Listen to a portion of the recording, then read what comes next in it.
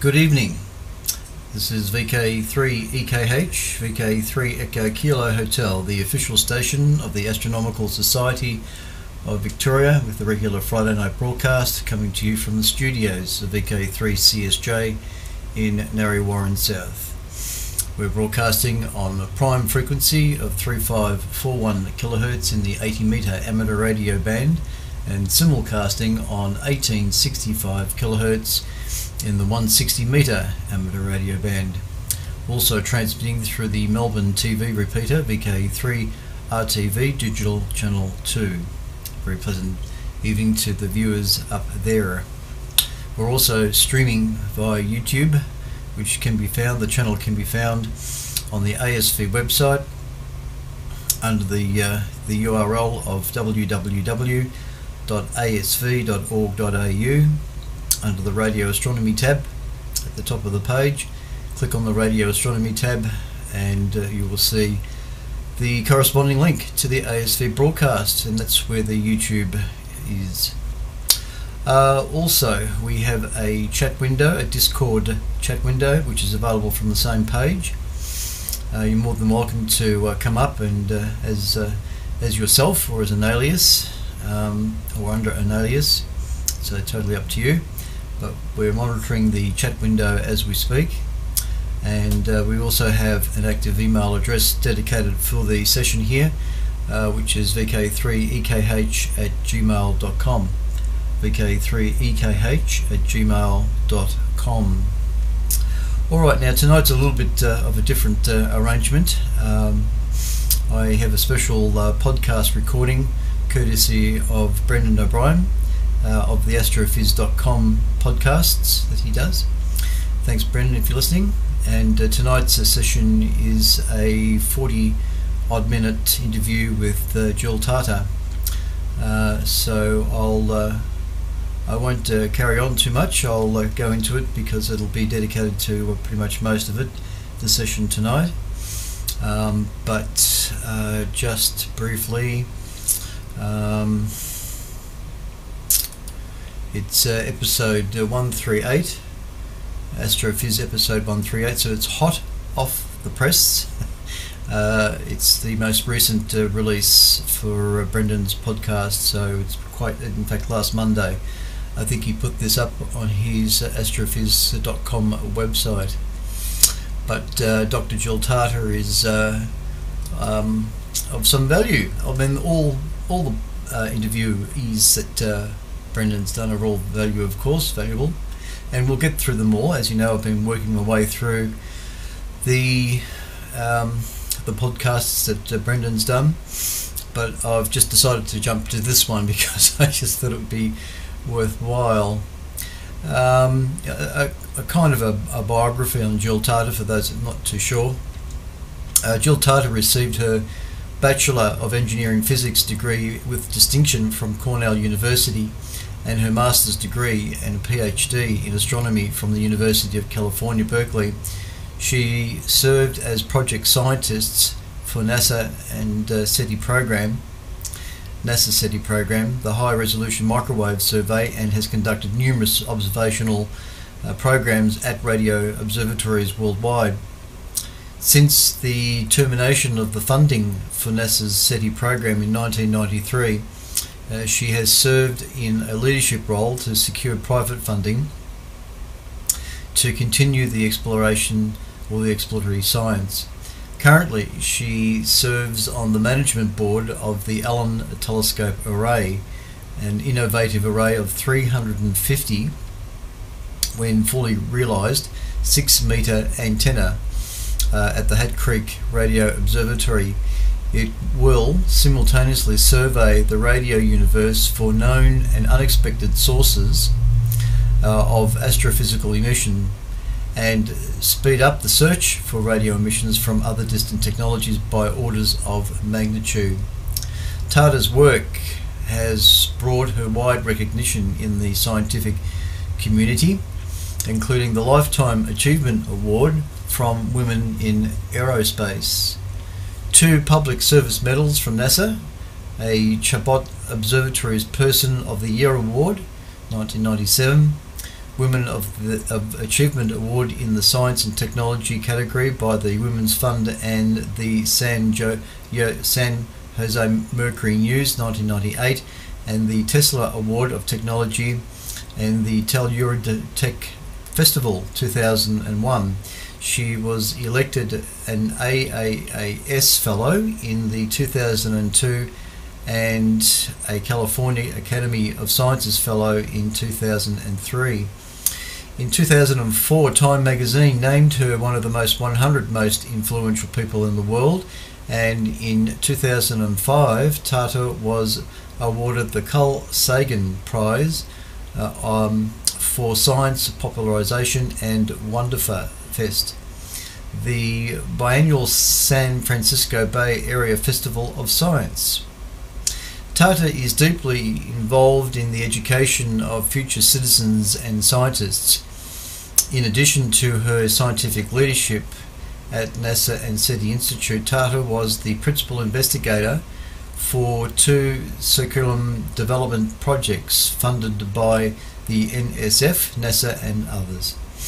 The first, the Life in the Universe series, created 6 science teaching guides for grades 3 and 9, published 1994 to 1996. Her second project, Voyages Through Time, is an integrated high school science curriculum on the fundamental theme of evolution in 6 modules: cosmic evolution, planetary evolution, origin of life, hominid evolution, and evolution of technology, published in 2003. Tata is a frequent speaker for science teacher meetings and at museums and science centres, bringing her commitment to science and education to both teachers and the public. Many people are now familiar with her work as portrayed by Jodie Foster in the movie Contact. So that's Jill Tata, and Brendan O'Brien's had a chance to pick a time that was suitable for Jill to come up on the internet line and conduct an interview. So I shall go across to that in just a second. There was something else. Oh yes, for some of you that might not have been aware, a little bit earlier on tonight there was a live Zoom interview with Dick Smith that occurred for 1 hour between 8 and 9 o'clock. I don't know whether the Zoom meeting was, I think it was recorded, but whether it will be available for playback, I'm not too certain. I may try and find out about that, because we might be able to get a chance to put it across the TV system here. When I came up here, I felt certain somebody would have been running it, but there was nobody up on the repeater. So I'll see if I can get a hold of the Dick Smith interview, conducted by Peter, VK7 Hotel, I think it was. I can't recall right now. Not too sure about that. But you had Scott, the president of WIA, was there, and a VK4 chap, Peter. Can't remember call signs right now, but there was 4, and of course Dick Smith. And it was quite hilarious listening to Dick talking about his various projects when he had the shop, Dick Smith. It was quite a giggle. So he's quite a character, and he's just released a book. I can't recall what the book's called right now, but anyway, I suspect that if for those that are pretty familiar with YouTube, the rerun of tonight's interview with Dick Smith should be easily available, not too far into the future, if not already, perhaps. Yeah. Anyway, it was good, and I thank VK7, I think it's Hotel, who created that Zoom interview. It was very well done indeed. Okay, so that was that. You're tuned to ASV Radio. This is VK3 Echo Kilo Hotel with the regular Friday night broadcast, coming to you from the studios of Narre Warren South in VK3 CSJ. There you go. Information about the Astronomical Society of Victoria, which we do this on behalf of, can be found on the ASV website, at www.asv.org.au, and all will be revealed. We're all getting ready for the Christmas barbecue. The barbecue is going ahead. It's the 11th of December, I think it is. 11th of December. Booking is required. The ASV needs to know the numbers. So there is a ticketing system in place which can be addressed via the home page of all that information is on the home page of the ASV. A very pleasant good evening too to Phil and Steve, who may be up at the site, at the Leon Mao Dark Sky site as we speak. They may be listening on on Steve's little radio up there. So a very pleasant good evening to you guys, and yeah, good luck with what you're up to this weekend. All right, now, okay, let's see if we can kick this off. I shall. What I've actually for the visual side. I hope this works actually, because the interview goes for about 40 minutes odd. I thought that because I didn't really want to have a fixed slide up for that long length of time, because it's just an audio recording. So I've created a PowerPoint presentation of sorts with multiple images of Jill Tarter in various stages of her life, and I'm hoping that I can play that for the visual side of the broadcast whilst the audio part goes. So let's see if this all works for me. Let's see, it's that part there, and get that going first. Yep, that's all queued up. So all I need to do is just click that, and that should start that off. Hopefully. I'll have to also mute my speaker, because if I don't mute the speaker, I get some funny things happening too. So stand by for that. This is VK3 Echo Kilo Hotel, about to present a interview just conducted in the last month, I guess it would have been, by Brendan O'Brien of the Astrophys.com fame. And sit back and have a listen to Jill Tarter, Dr. Jill Tarter, talking.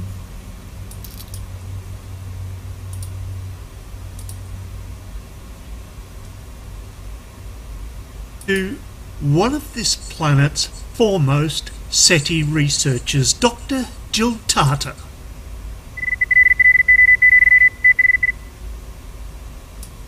Hello, Jill. Hello, how are you, Brendan? Very well, thanks, Jill, and I'm quite awestruck out here in an isolated part of rural Australia to be zooming across 18 time zones to California. And it's such a pleasure today to speak with Dr. Jill Tarter, who is Emeritus Chair for SETI Research at the SETI Institute. She's served as project scientist for NASA's SETI program and has spent 35 years at the SETI Institute, a non-profit organisation she helped launch in 1984. She and the SETI team are scanning space for signals that could reveal intelligent alien life, and she recently stepped down as the director of SETI research after 28 years, and is one of the most lauded and accomplished SETI researchers on our planet. And it would take the whole podcast to list all of Jill's amazing achievements, and we can't do that. But it's important that our listeners know that they're hearing from the person who's been named one of the Time 100 most influential people in the world and the inspiration for the character of Ali Arroway in Carl Sagan's Contact, a role played by Jodie Foster in the film. And thanks for speaking with us, Jill, and I hope you and your family and friends have all been safe from those terrible wildfires you had in California last summer. Well, we have some rain today, so that should be the end of our wildfire season. But they have been pretty spectacular, fortunately not affecting anyone around me. But they did threaten the observatory at Hat Creek for a while. Wow, okay. So Before we talk about your SETI work, your rich research program, your outreach work, and the Ellen Array and Breakthrough Listen, can you tell us where you grew up, please, Jill, and how you became interested in science and space in the first place? And I did read a story about you when you were a child walking along the beach in the Florida Keys with your dad. And listeners can hear this great story direct from Jill in an NPR interview at tinyurl.com/Jill Tarter, all lowercase. But first, a bit about your background. I grew up in Eastchester, New York, which is a commute town outside of New York City. And I spent all of my weekends and free time with my dad, hunting and fishing and camping. My dad had been a professional football player, and I was his only child, so I was the son that he got to have, and I loved it. But at one point, I think maybe 7 or 8 years old, my mother clearly had a talk with my father, and my father then had a talk with me. And when my father and I had talks, he sat me up on a washing machine so that I could be eye level with him. And he said, "Your mom thinks you should be spending more time with her, learning how to do girl things." And I don't think there was anything he could have said that would have made me angrier. So I slammed my fist down and I said, "I don't know why I can't do anything that I want to." Oh, that's wonderful. So, after finishing school, you completed an undergraduate degree in engineering physics at Cornell in New York. Then it's 3,000 miles right across America to UC Berkeley, where you did your MA and then your PhD on brown dwarfs. And you are credited with coining the term brown dwarfs in 1975 during your doctorate research. Now, some astronomers refer to brown dwarfs as failed stars, while others dub them superplanets. What are brown dwarfs, Jill? Well, brown dwarfs form like a star, that is, they accrete, but they don't have enough mass to get hot enough at their centers to fuse hydrogen to helium stably. They do it for a short period and then they just continue to collapse. So you never get this stable nuclear fusion, which is what makes a star shine. I was trying to figure out what these might look like to observers because my thesis advisor and I were wondering if these small things might account for what at the time we called the missing mass in the galaxy. We now call it dark matter, right? But back then, I was trying to make a model for these stars and trying to predict their colors. And I couldn't, our opacity tables were so poor at low density and low temperature that I actually never could fit an atmosphere onto my model. And so I didn't know what color they would be. So I called them brown because Edmund Land, who was the inventor of Polaroid, had once said brown is not a color. So they became brown dwarfs, and it took another 25 years before they were ever actually found. And now we see them in great abundance. Oh, yes, and that's so cool in many ways. Okay, then you worked on your first SETI search, which you called Serendip, the search for extraterrestrial radio emissions from nearby developed intelligent populations. And this was at the Hat Creek Radio Observatory, which was later to become the home of the Ellen Telescope Array, which we'll hear about a bit later. But first, could you tell us about your work at Arecibo as the project scientist for NASA's High Resolution Microwave Survey? Right. So NASA got interested in SETI in the 70s, late 70s, early 80s. And we did what you do in NASA is we held a bunch of workshops to try and figure out how we should do it. And the first thing we had to figure out was, gee, do other stars have planets? Because we had no idea. The only planets we knew about were the ones in our own solar system. So we set off with working groups to try and figure out how to detect planets if they existed around nearby stars. And Bill Barucki, who was the lead scientist for the Kepler spacecraft mission, was part of that working group. That's how Bill got interested in looking for planets. And almost 25 years to the day after that first workshop, the Kepler mission was launched, and it was extraordinarily successful. And it told us that indeed, essentially every star has at least one planet. Yep. We all got started with SETI, and we felt good about that. And then we decided that as the Cyclops report, which had been published in the early 70s, which was a workshop again between NASA Ames and Stanford, which suggested that if you wanted to find extraterrestrial technologies, you should build an array of 100-meter telescopes, 1,600 of them, right? The price tag on that project was rather high. It never got done, and we learned a lot more about interferometry in the subsequent years.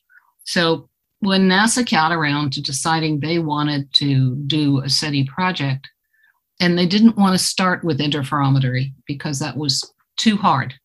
So we looked around the globe for large single dish telescopes, and we were going to use the Jodrell Bank telescope in the UK, the Arecibo telescope in Puerto Rico, the Nancy telescope in France, and of course the Parkes telescope in Australia.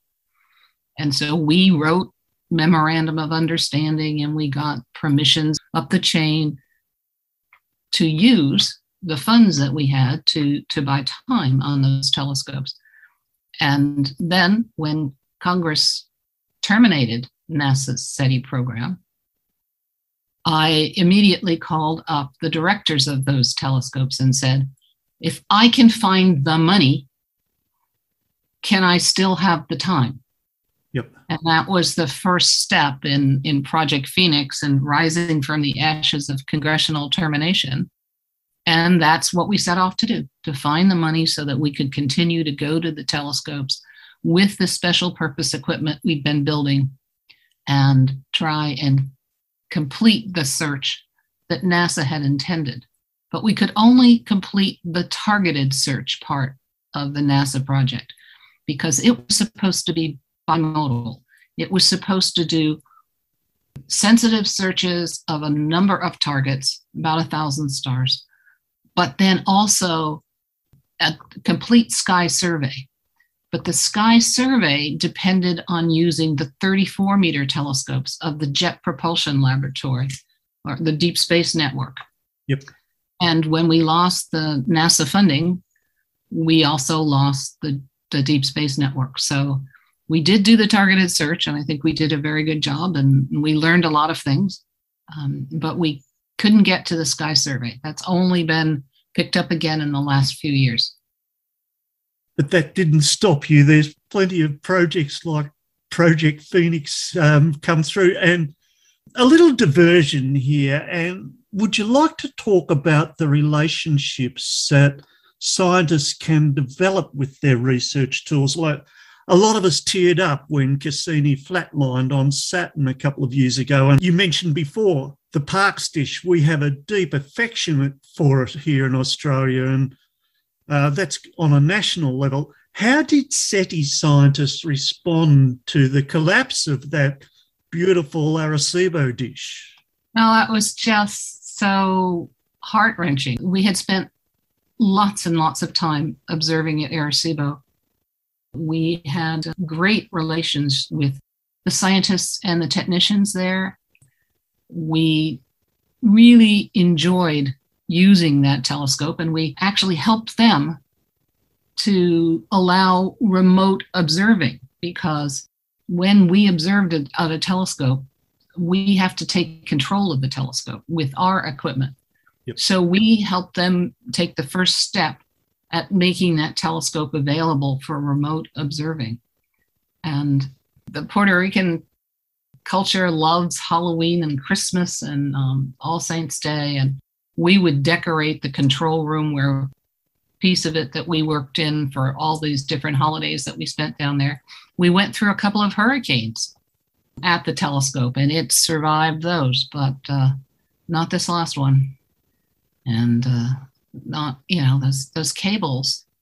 I actually have a picture of me sitting on one of those cables 500 feet above the dish. Ooh. It was a very special opportunity when a French newspaper sent a photographer to Puerto Rico to do a photo shoot for a spread that they were doing in Le Monde. And by putting up a one-day insurance policy, the photographer and I were allowed to climb the tower and go out on those cables. And so I know how big they were. I know it's just unimaginable that they could actually snap. Yeah. And what a treasure that photo must be. Thanks, Jill. Okay, let's get back to the science of SETI. The WOW signal. It's an important part of SETI history, where Jerry Amon famously annotated a computer printout with the word WOW to designate an anomalous signal back in 1977. Could you talk us through the process of signal analysis and how that's changed over time? And what are the current protocols? What do they look like? Is it all AI now? Not all, but we're starting to get into that business, which is really good. The WOW signal. Well, first, I'm pretty rude about saying that if I had been running that Ohio State search, you would never have heard of the WOW signal, because it was really early days, right? Very, very crude computing. Yep. They had a transit instrument. So you don't pick up that big football field and move it around. You can tilt one end of it. So the sky goes overhead. And they had a plan where they had two receivers, the east receiver and then the west receiver, and a signal that was coming from the sky and moving at sidereal rate, like a distant planet might, would pass through the east receiver, die away, and then be picked up in the west receiver. Yep. Well, this WOW signal didn't do that. It only went through one of the receivers, and they don't know which one.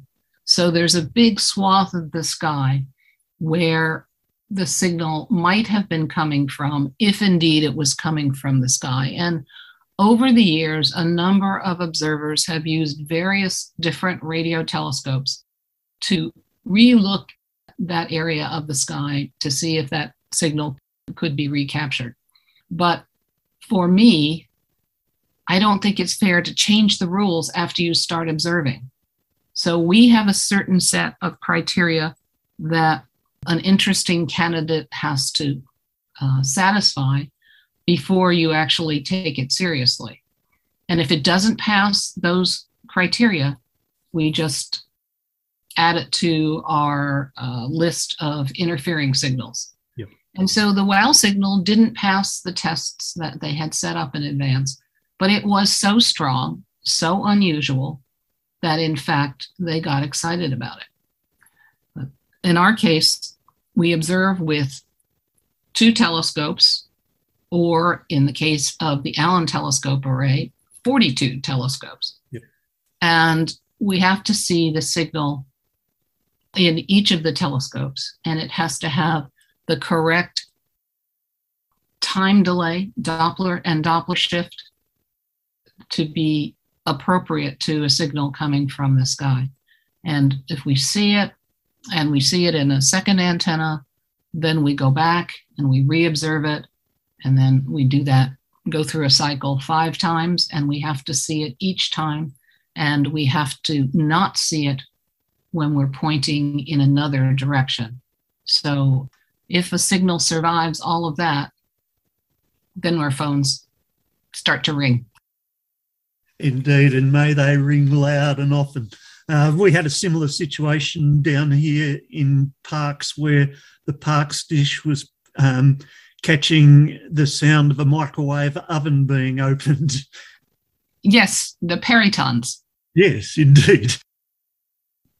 Okay, let's take on now another important tangent. And can I ask you to tell us about the impact of Frank Drake's famous equation and how that has evolved over the years?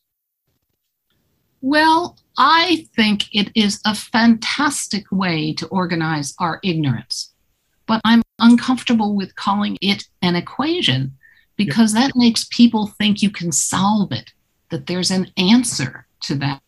And really, there is no answer. There are just a lot of unknowns.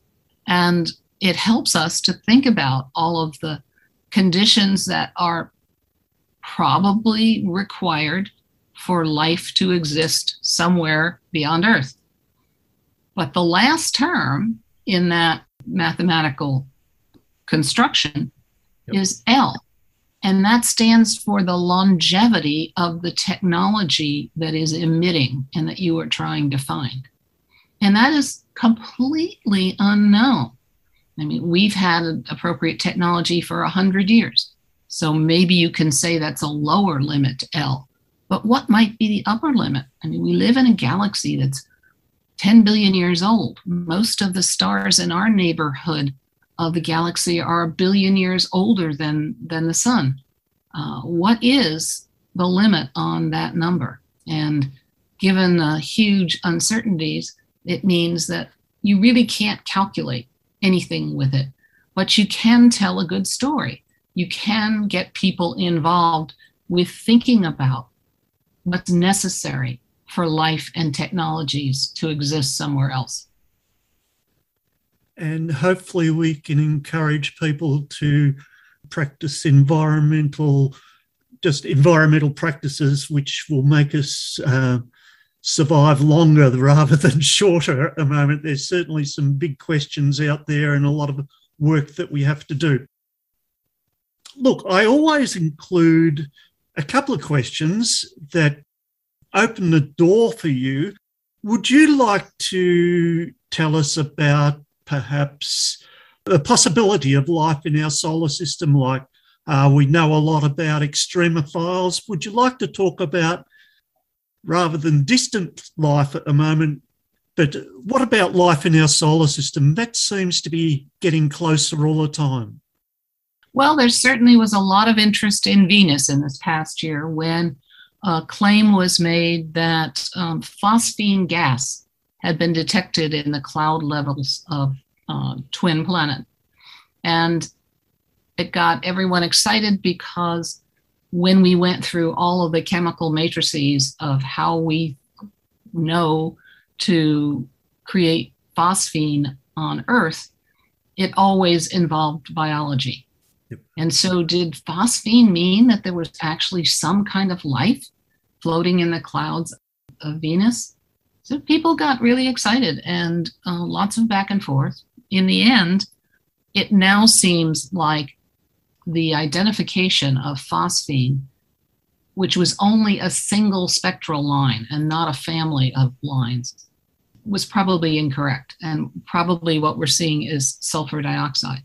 But nevertheless, it got people thinking about what Carl Sagan used to call floaters, sinkers, and bobbers, life forms that might exist in the clouds of Venus. And of course, we're really interested in looking for evidence of life on Mars, either extinct or maybe even extant subsurface life in liquid water aquifers. And we're going to great lengths to explore that planet. And we're also trying to be very careful that we don't take life to Mars and contaminate it, right? So there are international protocols set by COSPAR about what kinds of levels of sterilization are required for spacecraft that are going to be on the surface of a body or could possibly fall out of orbit onto the surface of a body. And we are eager to do that exploration before humans get there because we humans are so dirty that will contaminate the planet instantly. So we'd really like to look for life while it's still pristine. And if we find this evidence, that Brendan, there's another question we have to ask, which is, are we Martians? So early on, Mars was wetter and warmer about the time that life was getting started on Earth. And it was also the case that in the early solar system, especially, but still going on today, rocks get swapped between Mars and Earth. Yep. In our meteorite collections, we actually have pieces of Mars, little chips of Mars, and we know that it's Mars because of the content of the gases that are frozen into these rocks.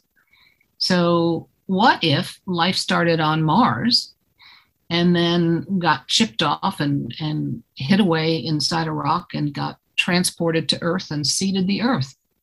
Might life on Earth be related to life on Mars, early life on Mars? So exciting things to think about. In terms of the other bodies in our solar system, well, Enceladus and Europa, giant moons of Saturn and Jupiter, have cryovolcanoes spewing out of their south poles.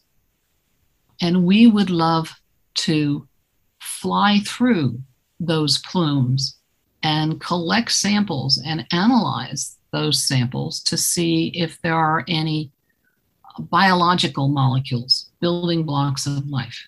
Because we have these sort of black smokers at the bottom of the ocean, and we think those might be a good model for what might be at the bottom of the oceans on Europa and Enceladus.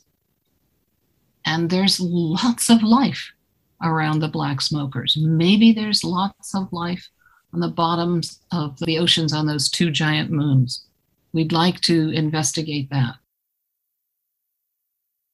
And hopefully we will, and who knows what chemicals or organisms are hitchhiking on comets and asteroids that are yet to reach us. Right. Okay. Look, I know our listeners would love to hear about the current SETI projects and their associated technologies. First of all, can you tell us about the Allen Array or FAST or CHIME or Meerkat or Parkes, and how powerful instruments are being harnessed as we speak into SETI projects like Breakthrough Listen? That's correct. Breakthrough Listen has been buying time, renting time on very large telescopes around the world, and they haven't been building receivers.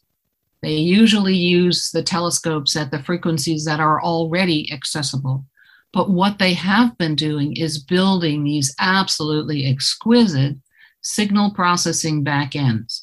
So when we started with the Serendip project at Hat Creek all those years ago, we had 100 spectral channels that we could investigate.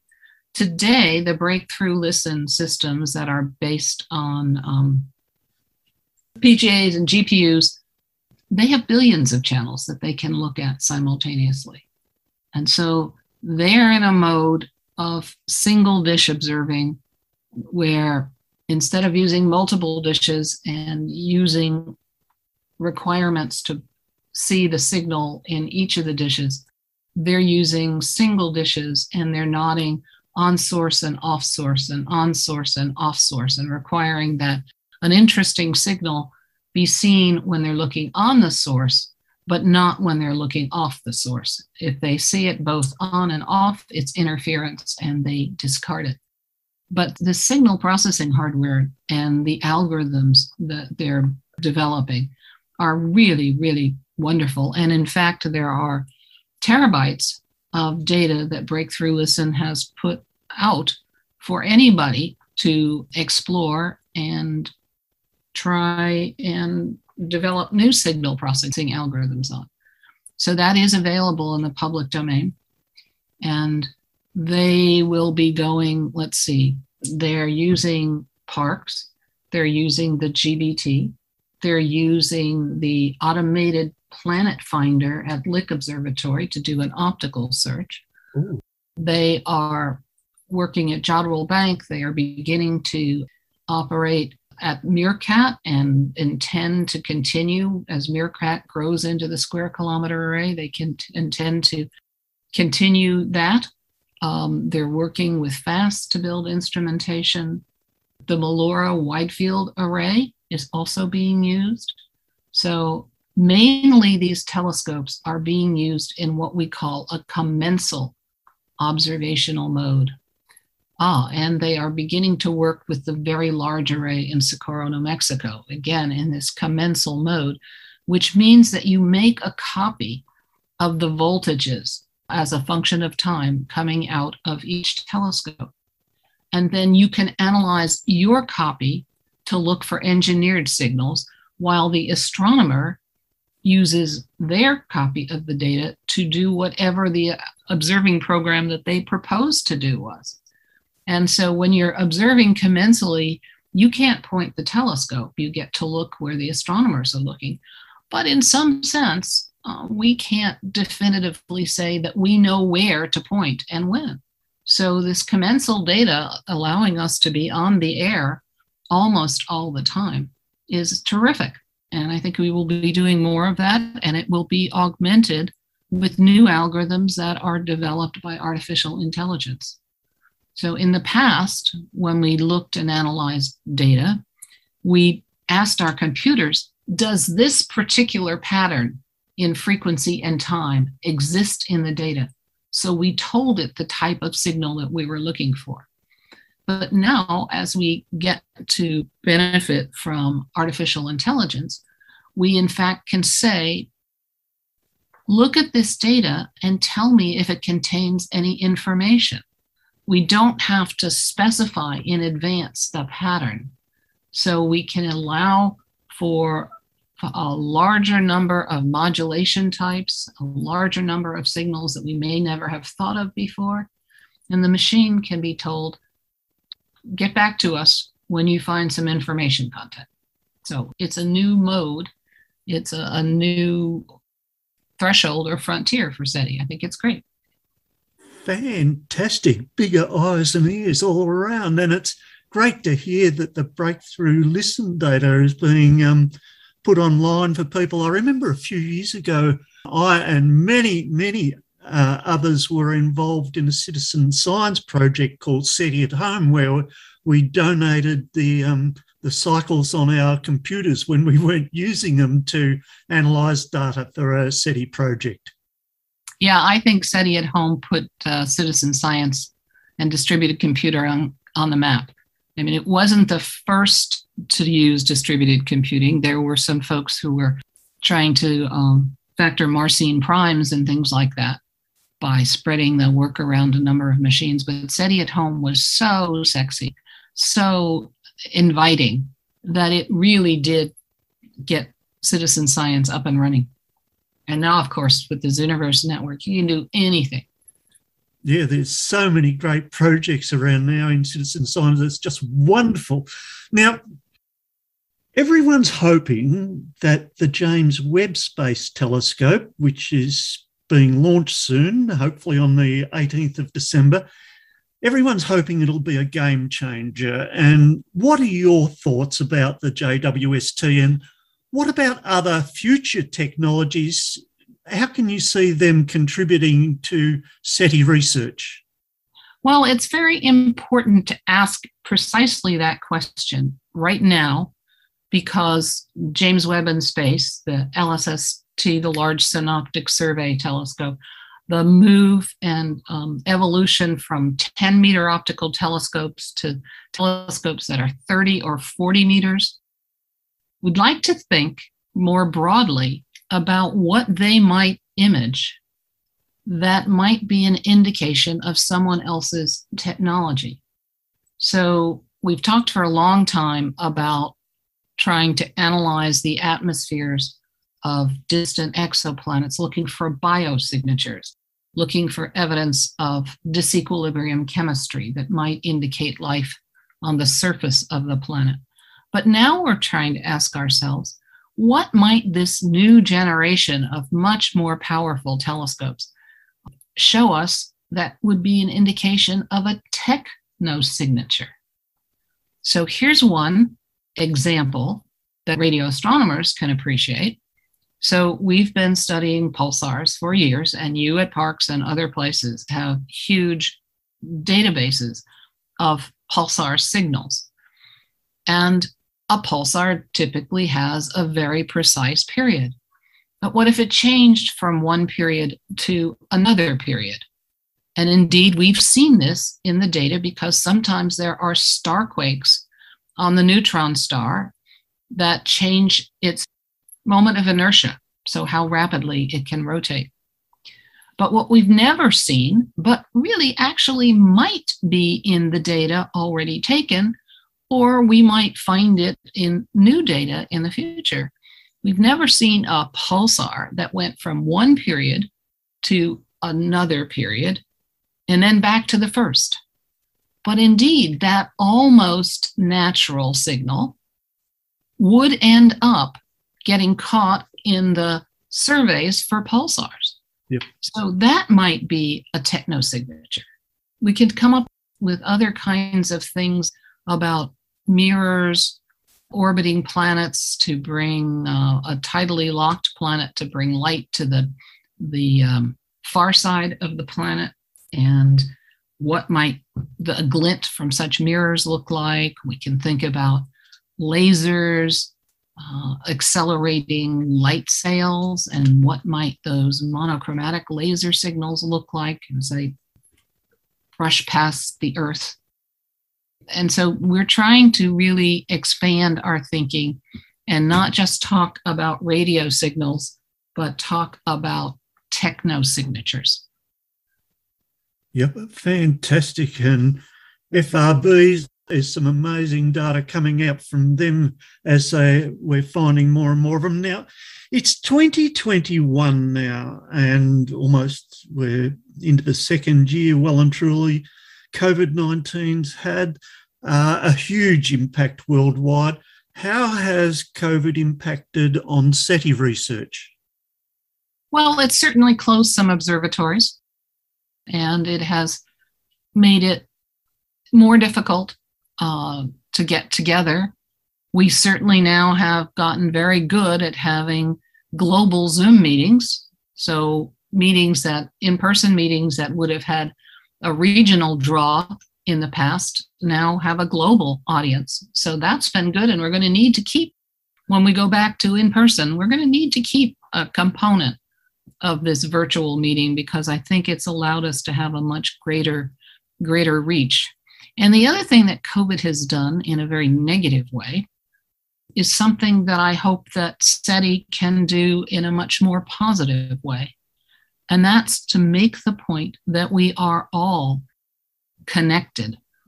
And so when I talk to audiences, I try to get them to have a more cosmic perspective of who they are and where they are and when they are. Talking about SETI, I think, has the effect of holding up a mirror to everybody on the planet. And when we look in that mirror, we see all these different faces, right? But in fact, that's not the story. Those faces aren't different. Indeed, when compared to life that may have started and evolved on a distant planet around a different star, we are all the same when compared to that other life. And if we want to have a long future for life on this planet, we have to adapt that we are all the same. We are all Earthlings point of view, because the challenges that we face for climate change and water and food security in the future are going to require cooperation and global solutions to these challenges. So we ought to begin to think of ourselves as Earthlings and act that way. And hopefully for a long time, thanks. Now, you mentioned audiences. You've got a long history of doing lovely outreach work, and the internet is full of your talks and interviews and prize-winning TED Talks, books about you like Making Contact, and hundreds of your articles and your research papers and podcast interviews. And you've written a lot of curriculum for school children. And can you tell us about the breadth of your outreach at the moment, and why, apart from the mirror, why is it so important to you? Well, we have known from the very beginning that it is probable that this vast exploration that we are undertaking is going to be a multi-generational project. Yep. And therefore, we have a very vested interest in training our replacements. So it's natural to think about the future and how do we get young people, in particular, in my case, I have a bias for exciting young girls about careers in STEM fields and growing up to replace us. So it's a natural. Young people like dinosaurs and ghosts and creepy crawly things and ET. So if you build a curriculum around this question of life beyond Earth, it doesn't feel like a struggle to learn. It's a story in which you are involved and you are part. And so the science kind of goes down easily. And it's something with which young students can relate. Okay, thanks. To follow up on that, your brilliant career has been devoted to the big existential question for humanity. Are we alone? Why are big questions like this so important, Jill? Well, what are we most interested in? We're most interested in ourselves, right? And we would like to calibrate where we fit into the cosmos. Are there others? Are they smarter than us? Are we more technologically advanced than some others? And given the fact that we only have the physics that we understand today and the technology of the 21st century, that will limit the kinds of things we can look for. But we're doing it to figure out whether we are unique in the universe or we are a standard outcome of chemistry and physics that plays out all over the universe. Fantastic. Yeah, that's a very important outlook. We all struggle with it, Jill. Thank you. Now, the mic is all yours, and you have the opportunity to give us your favourite rant or rave about one of the challenges that we face. You mentioned women in STEM before, girls in STEM. What challenges do we face in the lack of diversity or opportunity in science communities, in outreach, in science denialism or career paths, or your own passion for research or that big quest for new knowledge? The microphone's all yours. Well, I like to tell young people that a career in STEM, in science and engineering, is a real privilege because you get to do each day what it takes to answer questions that you have posed and you are interested in. It's not just sit down and do what your boss tells you for 8 hours a day. It's how can I possibly use my skills to figure out something that no one else has ever figured out before. And that's, it's puzzle solving. It's a game. It's a great pleasure, and it is a privilege. It's a very satisfying way to spend a career. So I usually tell people, young people, find something that you like to do, and then do all the hard work to get better at doing that thing than anybody else. And it'll probably take years of schooling and again, it won't be easy. But once you're better at doing that than anyone else, you can take your skills and you can use them to solve all kinds of different problems. You don't have to work on the same thing all your life. You can take your skill set and go find a problem that needs solving that you think is interesting and go for it. That's my rant. And that's fantastic. I'm sitting here with a huge smile on my face right now. Okay, so is there anything else we should watch out for in the near future? What are you keeping your eye on?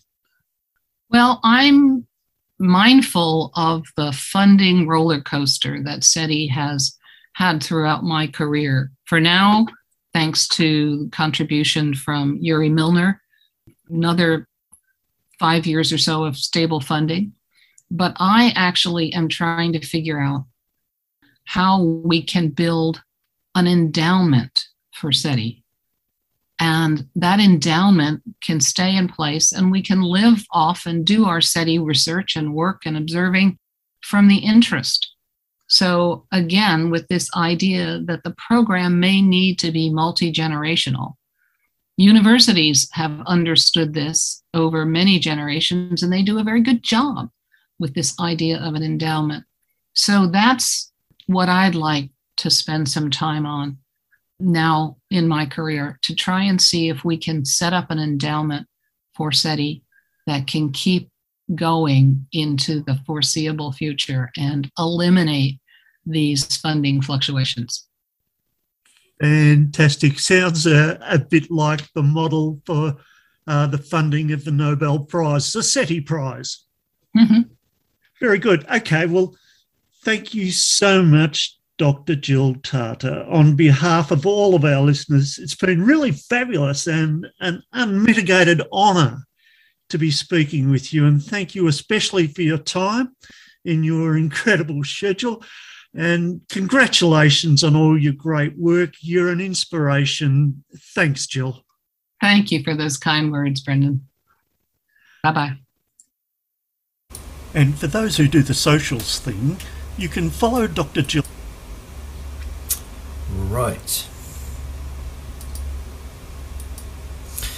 This is VK3 VK3 Echo Kilo Hotel, VK3 EKH, and I have no audio. There we are. There's audio now. Okay, 1 2 1 2 1 2. Right, we're back. Yes, good evening, everyone. You've been listening to VK3 EKH, the official station of the Astronomical Society of Victoria, with a rerun of an interview just recently done with Dr. Jill Tarter, and courtesy of Brendan O'Brien, and excellent interview. So I hope that came across everywhere. I think the YouTube stream and the ATV side of it went very well, but as usual on HF, it might have been a bit difficult to copy some of those bit of the dialogue. I said to Brendan via email that he needs to now follow up with an interview with Seth Sostek. Tired. This bloke. Let's see.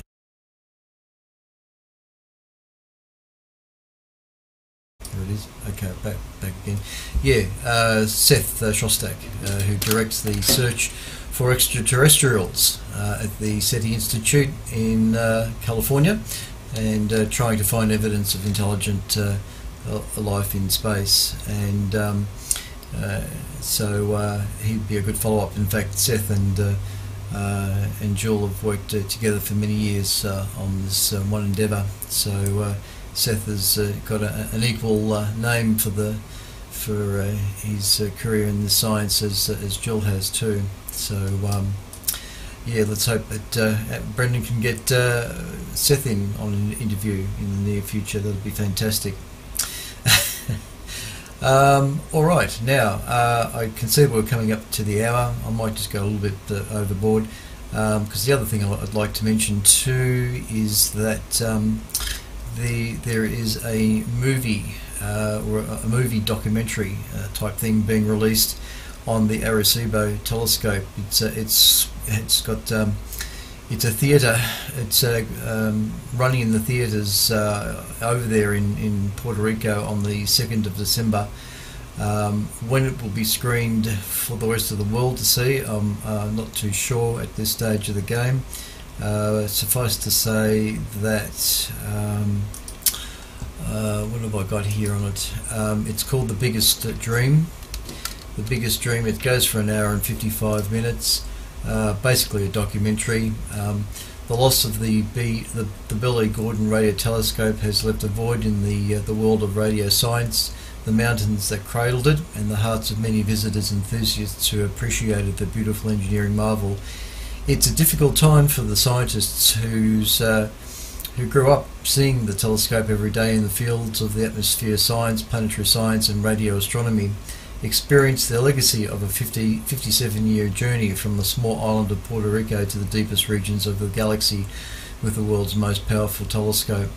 And yeah, that's it's called The Biggest Dream. Just check out the trailer. In fact, I actually do have a small little. No, it's not that. Let's get back to this one, and I think where have I got that? Yeah, let's see if this works. Of course, this is a visual thing too for the repeater in YouTube. Let's see how it goes.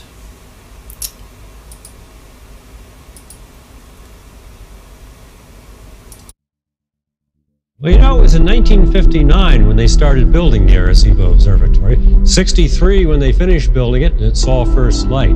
But what led up to that time of starting in 1959? Well, the key person here was Bill Gordon. What Bill Gordon said is, hey, if we build a big enough, fine enough, high-quality instrument, we'll be able to use a different return from the ionosphere, incoherent scatter. Something new that hadn't been done before and is not that easy to do. Now you might say, why so big for doing this incoherent scatter? It was the beginning of the space age. Asteroids are moving in space, not only orbiting around the sun, but they are also rotating. So with Bennu and OSIRIS-REx and DART mission and this legacy of Arecibo, we had a record number of detections in the last few years. Now what? La ciencia está llena de misterios y tratamos de buscar soluciones a estas preguntas.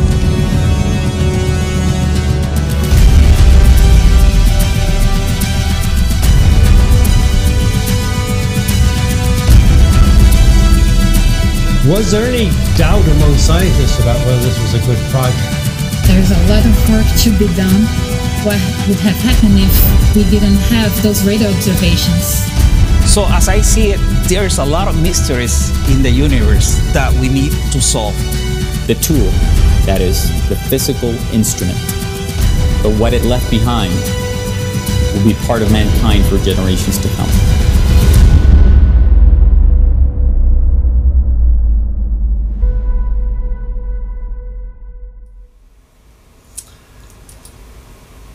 Right. Got to remember to bring up my microphone when I do that. All right, so there you go. That was like I say, it's a trailer, just a 2-minute trailer on the Arecibo telescope, the Biggest Dream, and that's being screened in the 1st of December, and will go worldwide in a short time thereafter. So look out for that one. I'll let you guys know when that's going to be made available. So it looks to be quite an exciting little documentary. Alright, this is VK3 Echo Kilo Hotel.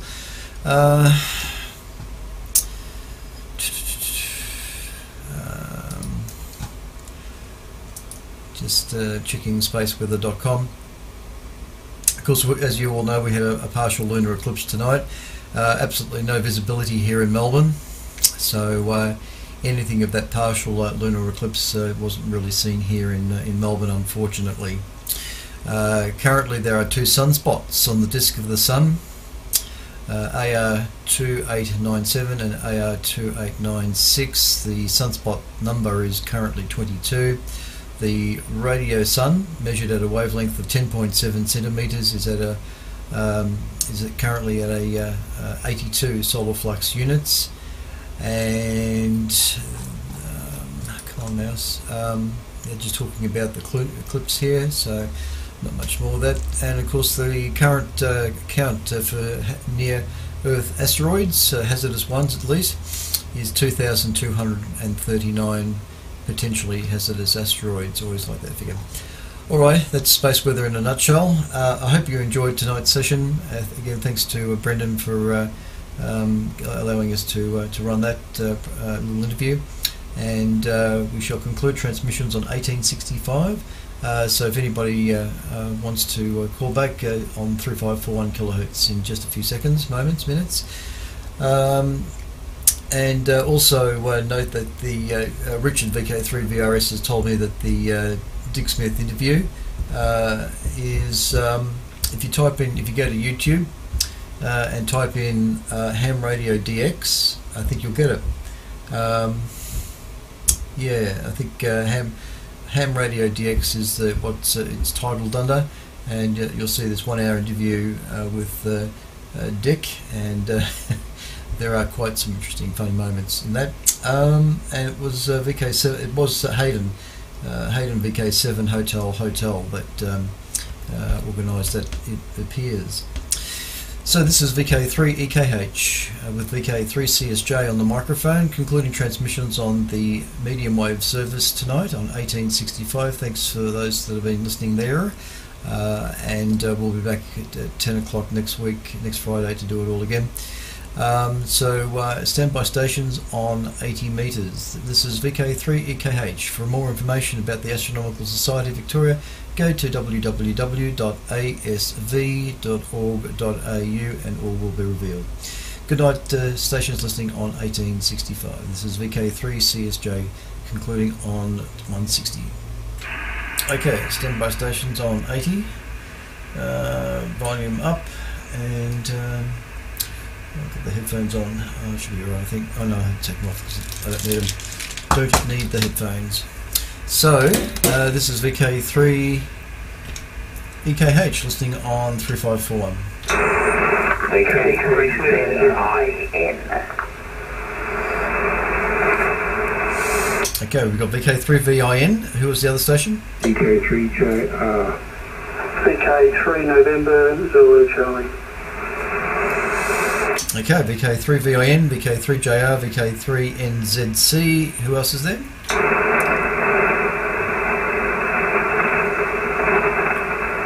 That's okay. Alright, g'day Ian, VK3VIN, VK3EKH. Yeah, g'day Clint, VK3EKH, VK3VIN. And I heard another voice that I recognised. G'day Barry, nice to hear your voice, VK3NZC. Yeah, very good. Another good broadcast, Clint. And for people that might be struggling to get the best audio quality on sideband, I suggest that if you can, you listen to it on a wider filter. When I turned my high end up to 4 kilohertz and 5 kilohertz, perfectly good quality audio from that interview. Still had its limits, but nevertheless, very intelligible audio. Content was very good, and I don't know that I understood everything, but just hearing the depth and the range of Jill's expertise and history was terrific. And I liked the part where she said to her father, why can't I do what I want to do?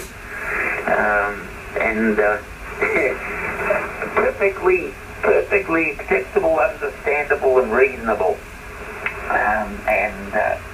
Yeah, the question is, why not? Why be restricted to girly things? I don't know that gender has any part in scientific or any other ability. You can either do it or you can't do it, whatever. Anyway, good broadcast.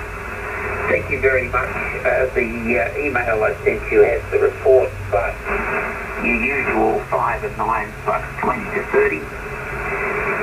Occasional QSB down to 10, dB over 9, but very comfortable to listen to. VK3EKH, VK3VIN. Thanks, Ian. VK3VIN at Kangaroo Flat. VK3EKH, Narre Warren South, replying. And thank you very much for the kind remarks. And I totally agree with your opinion on the audio.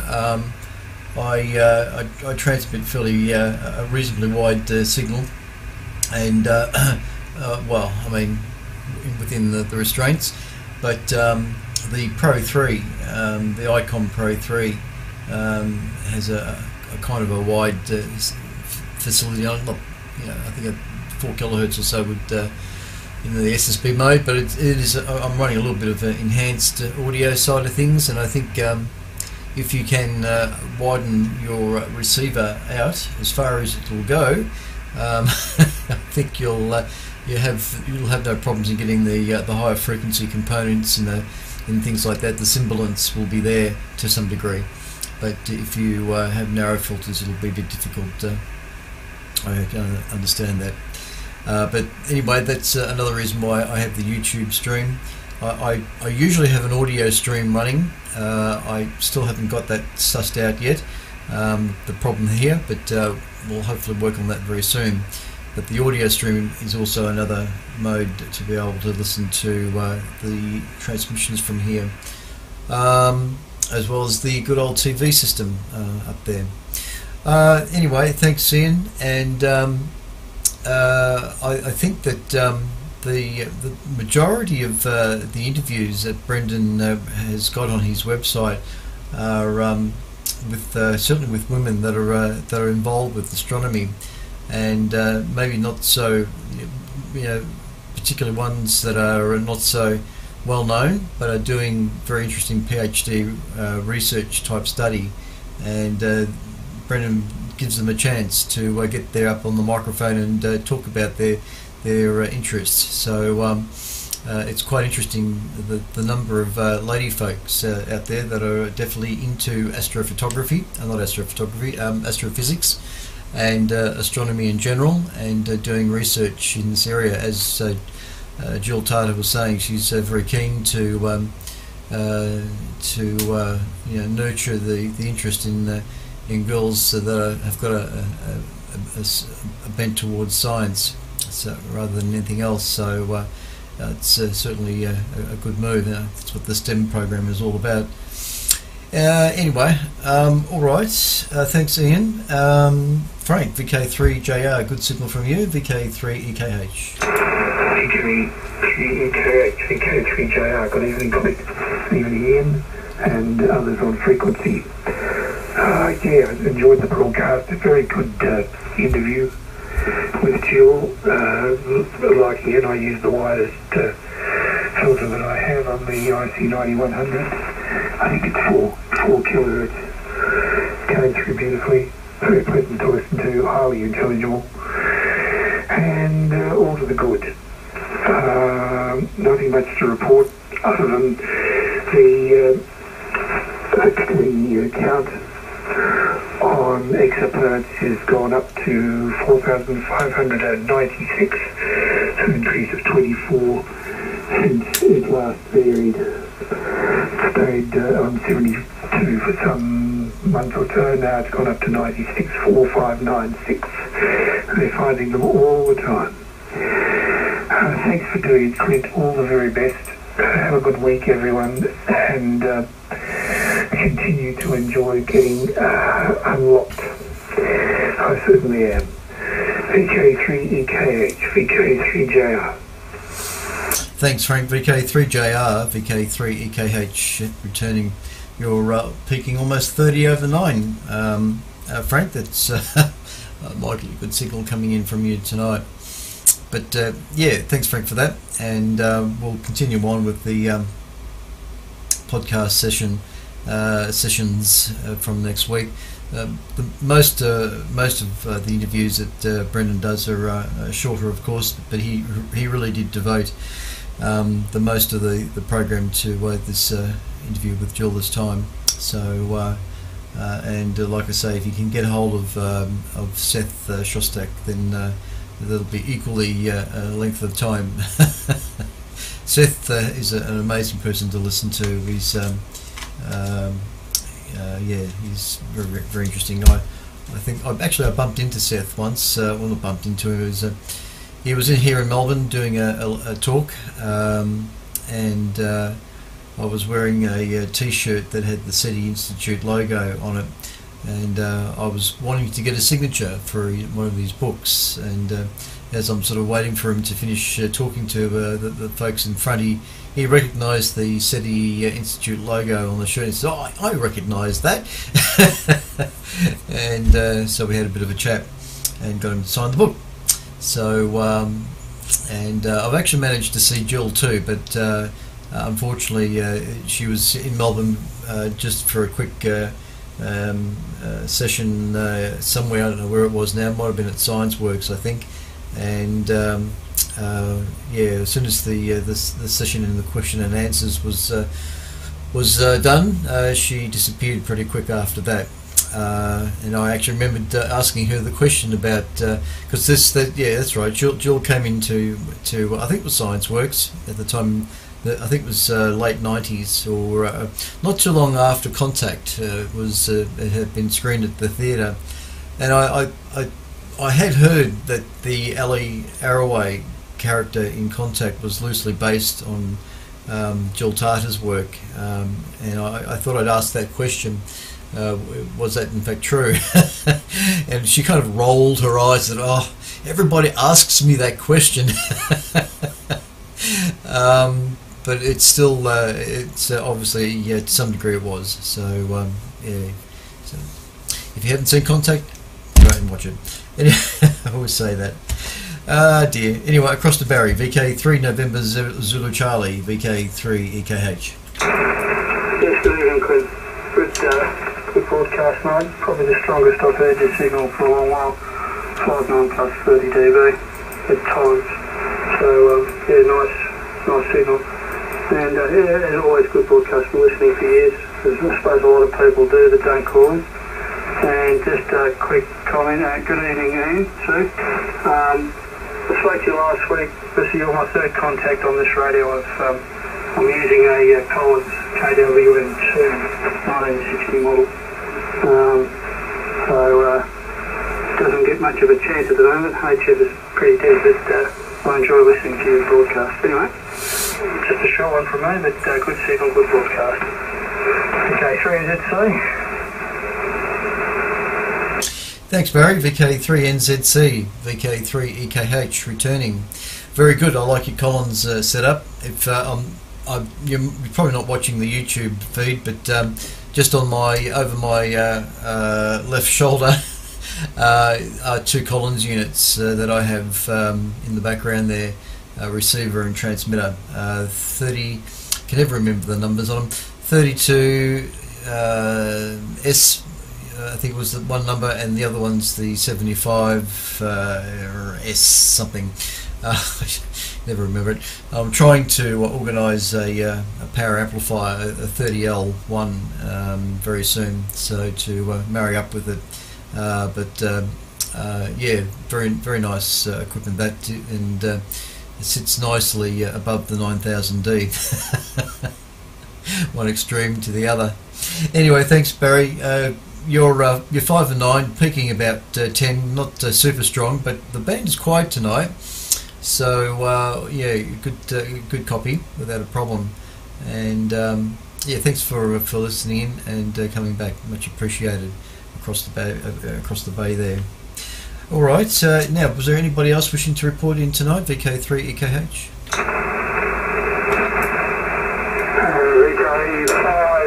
Whiskey Alpha. And just me, we're checking in, VK3VAT. 5 watts per minute. Dear. Alright, VK5 Whiskey Alpha and VK3VAT. G'day, Tony.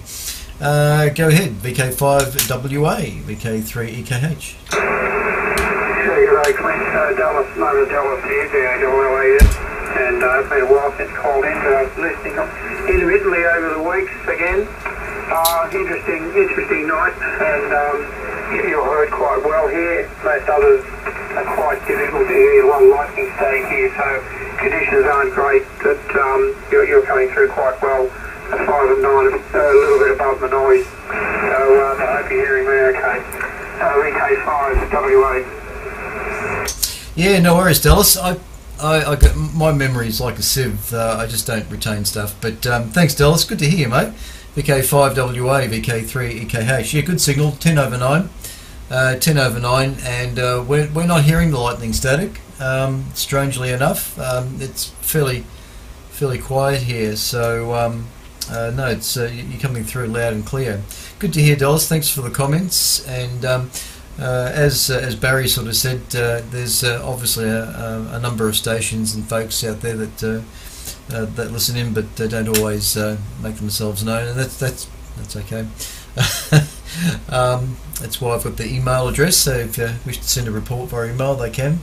VK3EKH@gmail.com is what it is. And the chat window that I've got there, the Discord chat window, and there's actually a few people up there on the chat window too. Richard VK3VRS, I think he's had to disappear tonight. There's oh yeah, Daz, our resident shortwave listener up in Brisbane.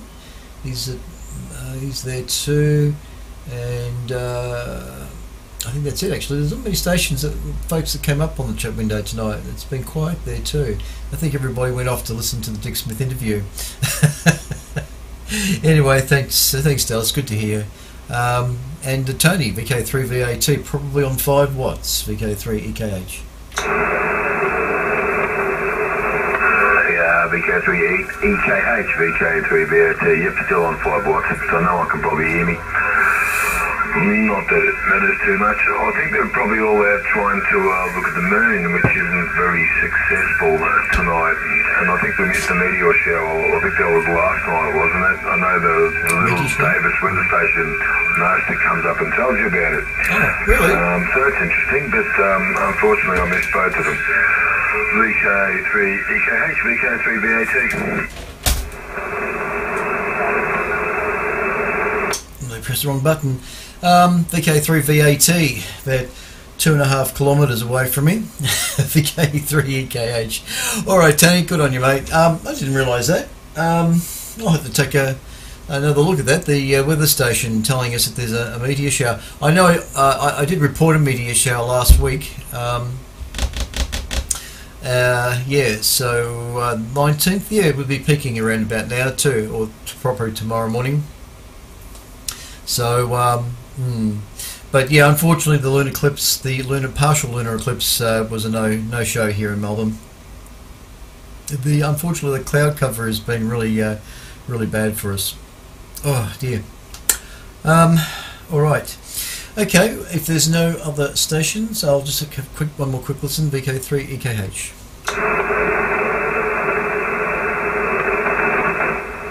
Yes, there's a little bit of lightning static there.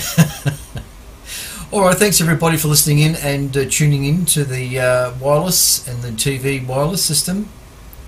And it's been quite an interesting little night. Look at that, we've gone to, well, it's about normal, 25 past 11, yeah. Alright, this is VK3EKH. On behalf of the Astronomical Society of Victoria, any information about the ASV can be found going to the website at www.asv.org.au, and all will be revealed. We're not too far away from the Starbecue this year, because of unlike last year where the Starbecue was closed or cancelled due to COVID. This year we're the ASV are going full bore to get folks up at the party for the night. So hopefully the weather will be good, because when it comes to setting up something like a barbecue, the thing that we're all hoping for is good weather, and generally it is. But with the way the weather's been here in Melbourne the last few weeks, it could be anything come the 11th of December. I think it's the 11th of December. Anyway, all right. Cheers, everyone. Take care. Look after yourself, and we'll see you all next week. This is VK3 EKH. Martin's just sent me a report. Noise levels are very high on 80 meters. Try next week. Okay, no worries, Martin. Yep, not a problem at all. Thanks for calling in there on the chat window. This is VK3 EKH on behalf of the Astronomical Society of Victoria, concluding transmissions tonight on 3541 kHz and elsewhere, and we'll see you all next Friday at 10 o'clock. Please take care. VK3 EKH. Alright, so we shall conclude transmissions on YouTube. Thanks for watching YouTube, and we'll again, and don't forget the WIA broadcast. Yes, I'm doing the WIA broadcast on Sunday morning at 10:30, and I think that's it. That'll be that. Yeah. So I look forward to that. So YouTube, close the YouTube. Cheers, everyone. On